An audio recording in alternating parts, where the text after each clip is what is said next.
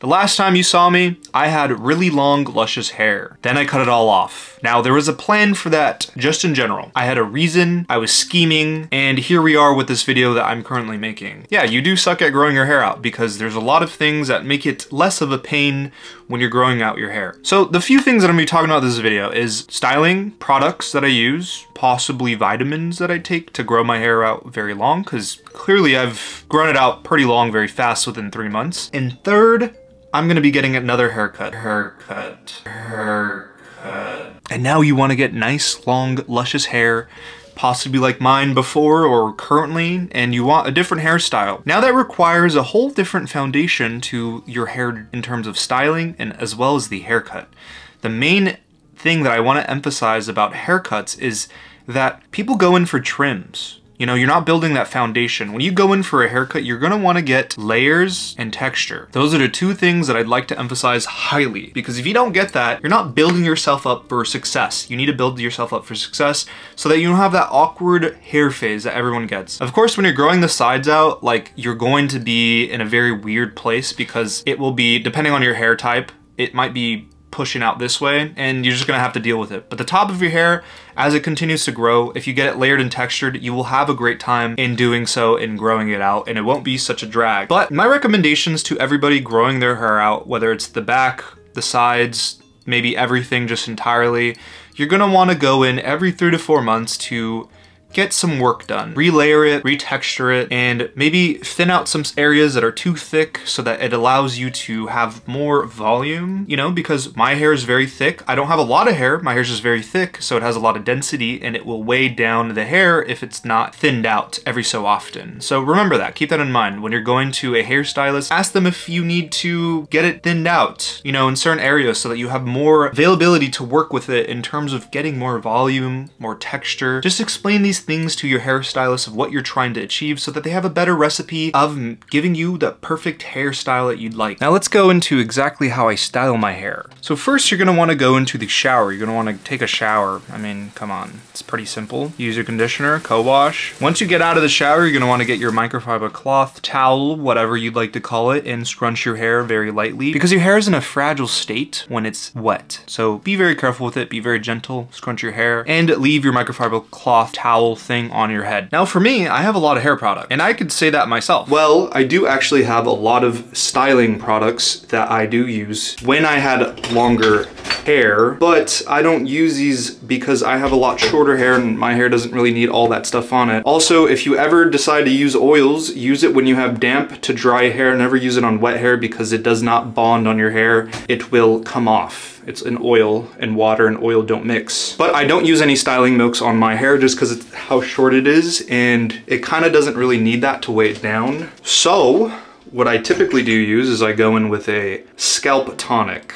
And my favorite to use is Colton King's Scalp Tonic on my scalp. And there's also this one that I have not tried yet, which is from Crown Affair. And it's also a calming scalp serum, which you would spray into your scalp. But it's the first thing I do to my hair. And I kind of just spray it. I'm also forgetting the wide tooth comb that I use as well on my hair because it helps kind of part and also just detangle my hair a little bit. Helps me get all this product in to where it needs to be. Then I go in with one of these guys. It's silicone, and it lets me get all the product really in that scalp as I comb it through. People do use this when they use rosemary oil and stuff, and you can also do that with your oils that you put on your scalp. People use this in the shower, as I do have one in my shower that I will use when I shampoo, but I also have one out of the shower, which is for this specific thing.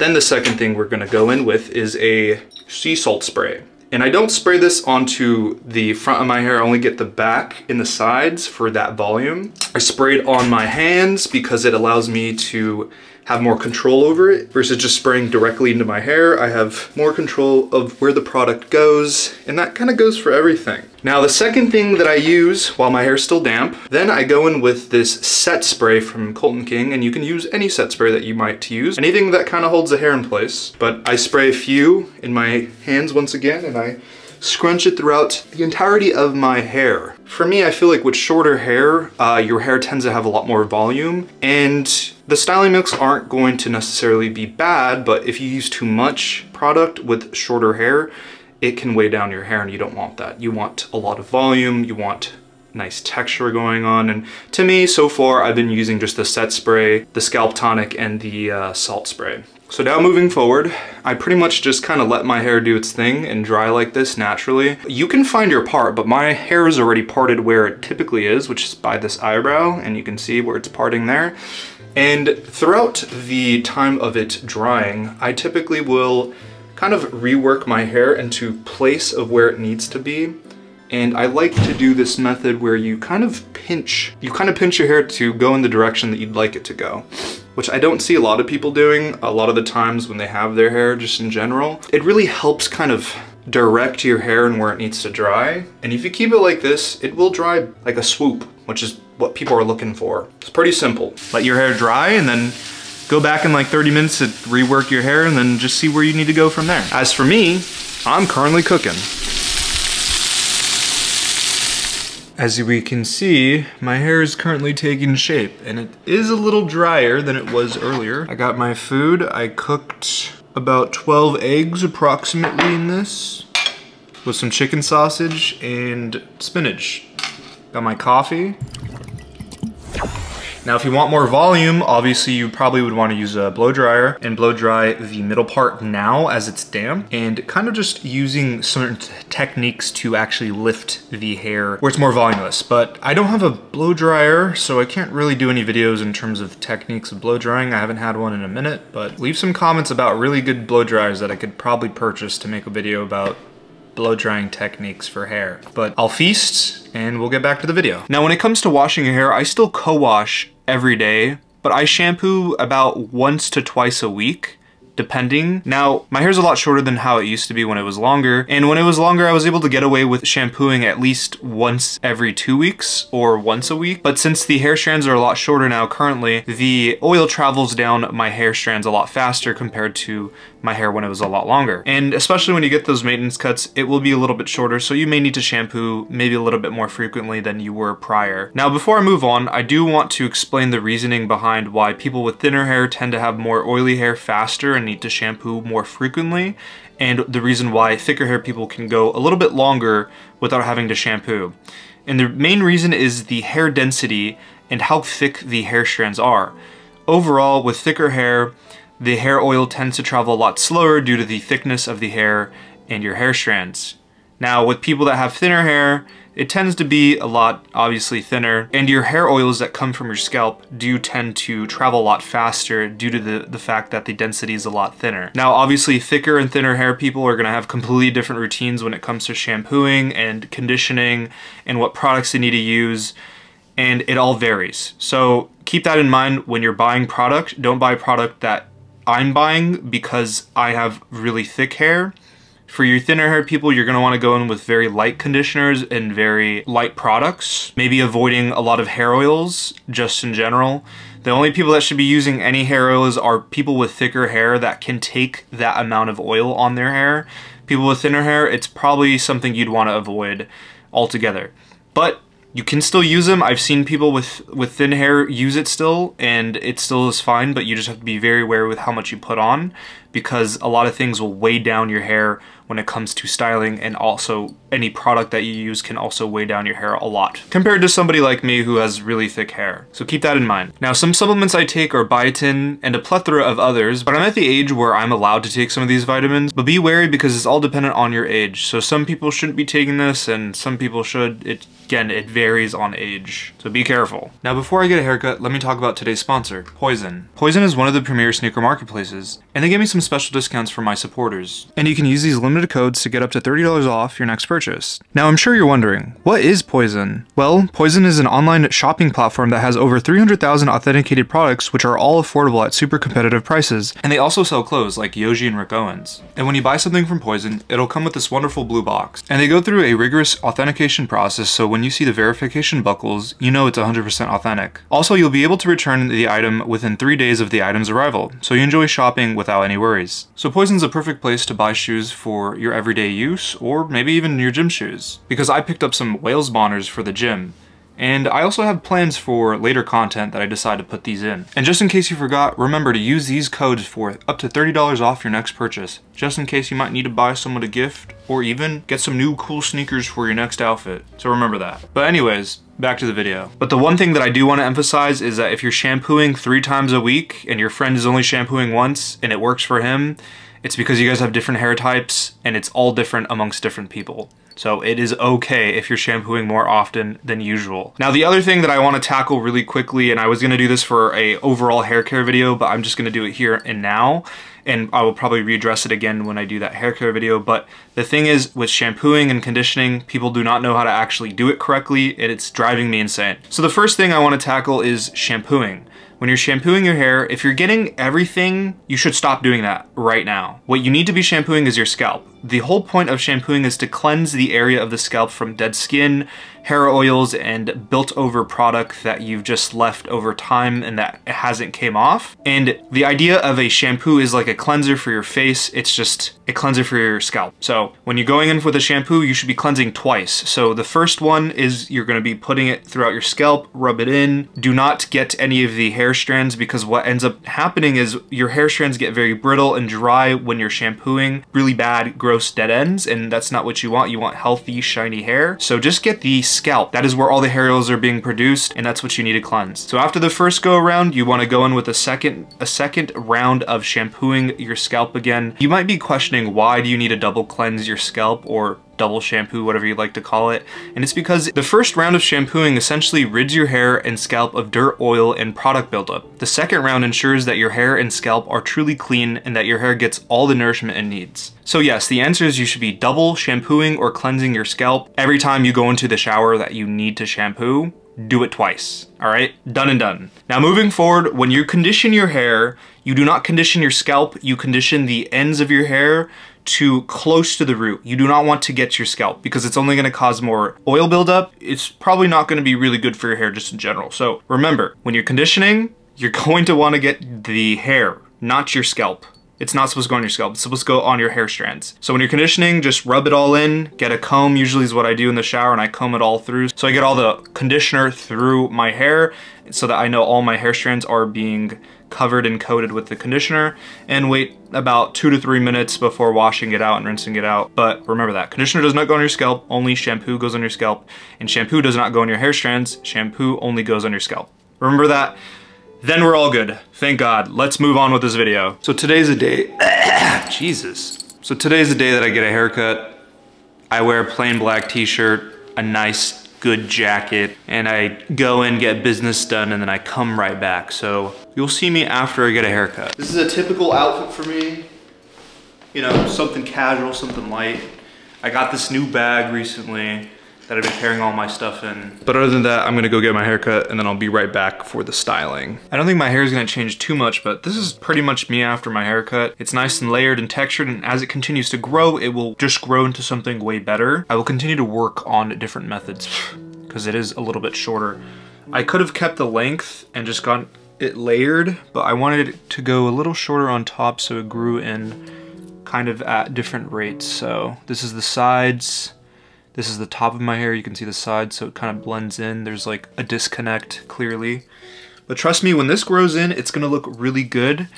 And I just have that foundation for it to build on rock, so to speak. But all I did to get this hairstyle was basically the same thing. I went with a co-wash, I used a microfiber cloth towel on my hair. As my hair was damp, I went in with a tonic and put that on my scalp just like usual. Pretty much the same process. And then once again, I got my set spray, put it in my hands, and then just kind of scrunched it into my hair. But yeah, I mean, there's not really much to really say about all that, you know. What's up, YouTube? Today we're gonna go look at fragrances. Fit check.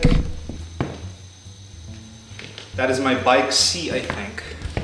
Yeah, well, whatever. What are you wearing today? What are you wearing today? Got vintage, Yoji, vintage, vintage, vintage. New haircut. New haircut. What about boots? What are you gonna wear for the shoes? Military. Vintage. Oh, we didn't even get the full fit. Oh, that too. Oh yeah, it's like 33 degrees right now. Nice pop of navy and the green and the black. Zoro's about to fight a war because he's been watching war movies.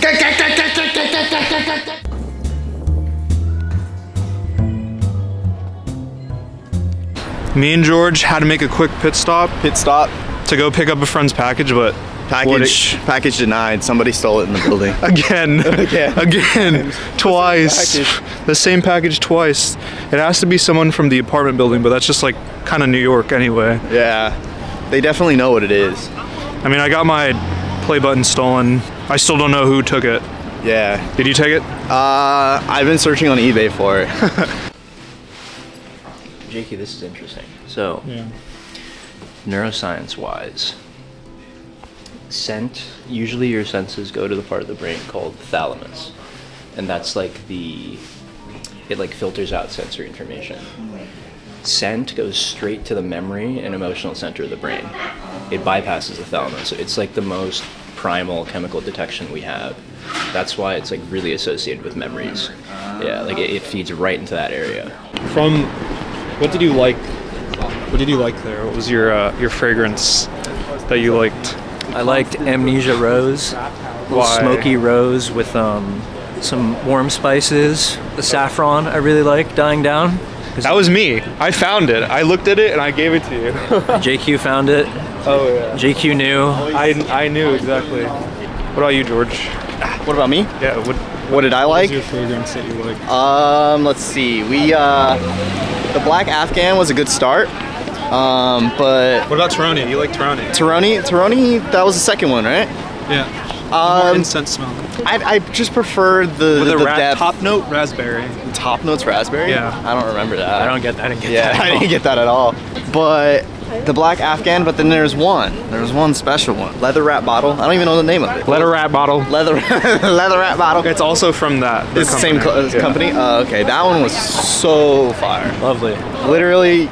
Literally whiskey scotch with I'm currently wearing it right now. and some ash in it. It just was gorgeous. I get the ash rather than smoke in that one. It's like I mean, you really can smell it. It's in my coat. Yeah, it's Get another whiff. come here. Oh, yeah. Come smell my fragrance. It's so good. So mucho gusto. All right, we're going to Wolfung right now. Like the perfumes smell like floral or like sweet. I don't like a lot of perfumes. They smell like candy. That's not what you want. Yeah, that's what I'm saying. You need to wear Dior Sauvage, Yeah. Steven. You get Vite BMW. I mean, Bonus content. We are back with another funny comments that I'd like to highlight. Our comment comes from this individual right here on screen. It says, "Bro, you look like the one artistic tall kid in the back of the class that literally never talks." I think any dude that wears glasses is pretty similar, but that was pretty tame for a comment. So I want to find another one. There's another one that I'd like to highlight, and it says, "Why do you look like Ezra Miller, mentally stable?" Now that's a pretty good one, but that's also not the greatest. I'm going for a third one here. If what you wear looks gay to someone else, even a hater, then chances are it is actually gay, and there's actually truth behind hate. I have to reread this because it almost makes no sense to me. I don't know, I want to make a whole video about this, like this whole discussion about like what's considered gay dress or whatever. It doesn't make any sense because that's like someone else's thoughts, and you can't really dress gay. It doesn't make any sense. I mean, if wearing feminine clothes makes you gay, then I guess that makes sense. Yeah, I dropped avocado on my shirt before my hoodie before I filmed this, but you know, I get a lot of those comments all the time in regards to things that I wear or things that I talk about, and a lot of it just baffles me because it doesn't make any sense, because you can't dress like a sexuality, right? You know, sexual orientation is based off someone's feelings and who they are. It's not the way they dress. You can't, I mean, sure, if you wear like a shirt that says I'm gay, then it probably is true, but I mean, most clothes that I even wear, I get called gay for wearing when it's just black clothes. on the baseline of things. You know, there's no logic behind a lot of the comments that I usually do see in regards to like things like this, because sometimes if you go under, you know, some of the videos on my shorts and stuff about like stuff that I've worn or whatever, there'll be so many comments talking about how it's like the purse I'm wearing, which is just like a shoulder bag or like a tote bag. It's, I don't know, it is very strange, the dilemma here, you know, but yeah, that ends it for this segment, you know, bonus content, moving back to whatever else I decide to put in this video. As of right now, this pretty much is gonna wrap up the video. There's nothing more to talk about in terms of growing out your hair. Layering and texturing, I've mentioned that so many times throughout this video. It's very simple, and the idea is constant and ever growing. But we will see my hair when it grows out in future videos. I do plan on doing a blow drying technique video at some point, because I need a blow dryer bad, and there's a lot more stuff you can do with blow dryers, and there's a lot more hair care just in general with blow drying. And side note, if you have any questions about hair just in general, anything that you'd like me to make a video about, or maybe even comment that I can reply to you in a comment, leave them down below. I will answer them and or make a video. So if you have any ideas, leave them down below. I'd like to get your input on possibilities of what you'd like to see me do in the future. But other than that, I'd like to thank the Patreon for supporting me and making these videos. I put all my streams up on there. I've been streaming quite often. I'm trying to figure out a schedule for that, but any streams in the past that I felt were really good, I put on Patreon. But other than that, thank you so much for joining me, and I hope I somewhat helped you in terms of you growing out your hair, because I know it's a pain, but I figured out the best way. With that, I'll see you guys in the next one. See you guys later. Are we liking the new haircut? Personally, it's kind of reminiscent of the other haircut that I got, besides it being slightly longer. What makes a male slut? Can I hold the camera really fast? No, Candles, it smells good, it's clean. Candles. Yeah. He takes care of his skin? He takes care of himself? Joggers. That's a male slut? Yeah. Please tech. I really want one. Central C era? Let's go. Patchwork tattoos. Ravy spiky ones. People who look like they don't sleep. Like oh, that's a good one. Yeah, the eyebrow slit for sure. Modern day. What about a dude with the septum piercing, specifically the one that's like split, like the bull ring one? Yeah. That's pretty bad. That's a great A. That's a great A. Dangly earrings. Okay. Rick Owen and or tank tops. Tongue piercings. But hey, man. Stay away from them. I don't think that's like a certified slut though. That's It's like certified. it's like a freak. Yeah, It's it's just just a red flag. flag. Like, hey, hey, hey, hey. Can you ask me? No.